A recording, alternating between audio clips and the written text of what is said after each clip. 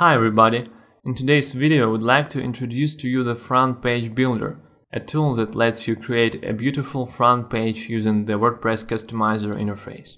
The page you see right now is built entirely with the Front Page Builder. Every section of this page corresponds with a section in the customizer, which you can adjust and modify according to your needs. In this video I'm gonna show you how I've built this page, and we'll go through each of the sections in depth so you can learn how you can create a similar page yourself. So let's get started. First of all, we need to make sure we have a home page assigned in the settings of our site. You can do this in the settings reading in the WordPress admin panel. Alternatively, in the static front page section in the customizer. This will give our builder a foundation upon which to build its content. Now if you open the customizer, you can see the Front Page Builder panel appear. It contains the General Settings panel and the list of all available sections. In the General Settings, we can enable or disable the page builder itself. If it's turned off, the original page content will be used. You can also enable or disable separate sections and manage their order by dragging and dropping. Here we can also set a background image, which will be used as a default image for the whole front page. Now let's go through each of the sections and see what settings we can customize. The first section we have here is title, and that is where we put the above default content of our site, such as title, description and call to action buttons. If you want, you can replace all this content with a slider by inserting slider shortcode into this field. In the layout, we can decide whether the front section should take up the whole height of the page, and we can also regulate the section paddings by making them bigger or smaller. Next we've got the two fields where we can enter the section title and description. If I edit the text, you can see the changes right away. You can also insert markup text in here, for example emphasize or line break. Below we can see fields where we can edit the button links and caption text. You can also notice here these small blue pen icons. If I click on any of them, they point me to the corresponding fields. You can see these elements all across the page, which makes it easy to edit and customize necessary sections and widgets. Next we have colors and images, and that's where you can adjust the appearance of a section. We can choose the color scheme of the elements. For example, we can choose a dark scheme, which is better for dark backgrounds, like the one I have now, or the default scheme, which is mostly suited for light backgrounds. Here we can also set the background image and background color. If we don't have an image selected here, you can see that it loads the background image that we chose in the general settings of the builder instead. Also, if I scroll down the page, you can see this nice looking parallax effect.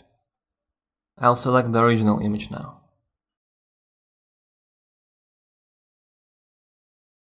Okay, so the next setting we have here is background mask, and that is a really interesting feature that lets you experiment with the style of the section.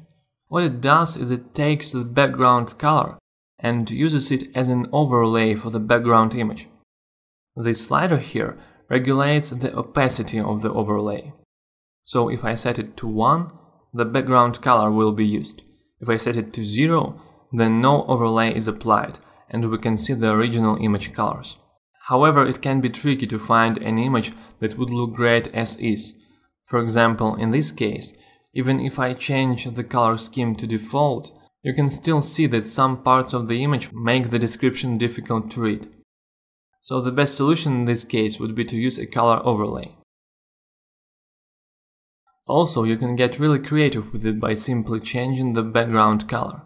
For example, to a deep blue. If I make the background mask really dense, we can see this effect. We can probably make the color a bit darker, like that. You can also play around and find some interesting color variations. Next up we've got the anchor settings, and by anchor I mean this navigation marker right here. It consists of an icon and a text description, both of which you can customize in here. Here you can choose an icon, and here is the description. This side menu enables you to navigate between sections by clicking on the icons. If you want to disable or enable this type of menu, you can do this in the header settings in the customizer or in the theme options of your homepage. So here we've covered the first section of the homepage. Now let's navigate to the next section, which is features. Here you can see the settings we've discussed previously: the paddings, title and description, colors and images, anchors. However, the key feature that separates this section from others is this widget area. You can see that by default it uses the services widget, which is responsible for outputting these 4 services items. But you can add any widget you like here, just by clicking this button. In such way you would redefine the purpose of the whole section. If we open the services widget, we can see a list of settings we can adjust here, such as choose a layout, select a featured element, the featured element position, and so on. I won't be covering all of the settings in this video, but it should be mentioned that this widget is based off of our services shortcode for Visual Composer, so if you want to learn more about it, I encourage you to watch our demonstration video that covers the services in detail. Next goes About Us section, and here we can find the same settings we've seen before, such as paddings, title, description, and so on. But here we've got this content area with a text editor, which lets us insert any kind of text and format it the way we want. You can use the features of the default WordPress text editor and insert tags, links, block quotes, all kinds of stuff.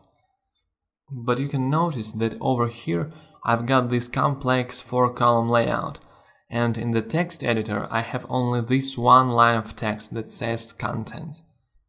This is a handy little trick you can do in the About section if you want to display the original page content. If you enter the content tag and make sure to enter it with double percentage signs on each end and in all caps, you will see that it pulls content that is currently displayed on your original homepage. So if I open up my homepage now, you can see that it has a title and 4 columns of text, which is exactly what is displayed now in my About section. Okay, moving forward. Next we've got the Testimonial section, and it's pretty similar to the Services section we've seen earlier. The only difference that instead of the services, we've got the Testimonials widget. The same goes for the team members and latest post sections. They all are based on the widgets that pull the corresponding post types, and the rest of the settings remain pretty much the same. So the next section we have is products, and we can showcase here all of our WooCommerce products. Here you can choose which types of products to display, for example recent products or top selling products, the number of columns, the sorting order, and you can pull up products based on their categories. The rest of the settings are quite familiar, which is the background settings and anchor settings. In the subscribe section, we can insert a shortcode with the subscription form. You can generate it by any subscription form plugin. In my case, it's MailChimp. Next comes the contact section. Here we've got an additional layout setting, which lets us choose between 1-column or 2-column layouts. It has a text editor. You can see that besides regular text, we can also use text icons. And here we can insert a shortcode with a contact form. Again, you can use any contact form plugin for this. And lastly, we've got the Google Maps section. Here you can set up a Google Map widget, which will pull up the Google Map you see here, and insert your address and contact information using the text editor. So here we have it. We've covered all of the sections in the front page builder, and now you know how to build a similar homepage yourself. I hope you found this video useful. If you did, make sure to subscribe to our channel so that you don't miss our next video. Thanks for watching.